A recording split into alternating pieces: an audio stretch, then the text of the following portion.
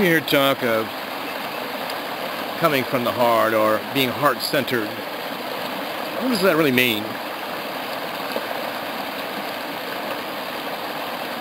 It means allowing the will and the wisdom of the heart to rule your life. To let them not only be your guide, but your master. It means letting them swallow up the lunacies of the mind, the cravings, the insecurities, the needs for domination or control, all the mind-centered things, to let them be swallowed up by the will and the wisdom of the heart. It's something that we haven't been trained to do collectively. It's not been part of our education. And yet it's what we're really here to learn how to do in the most simple way that we can.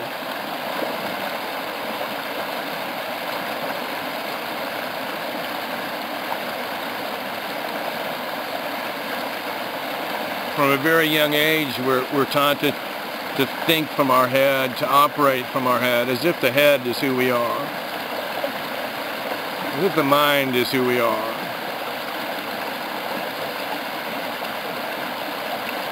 And this is a recipe for frustration. It's a recipe that often leads to hopelessness and self-destructive behavior. So today I'd like you to contemplate with me, if you will, the idea that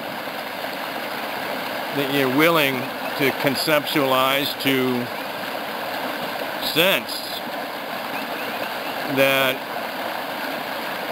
you are the will and the wisdom of your heart.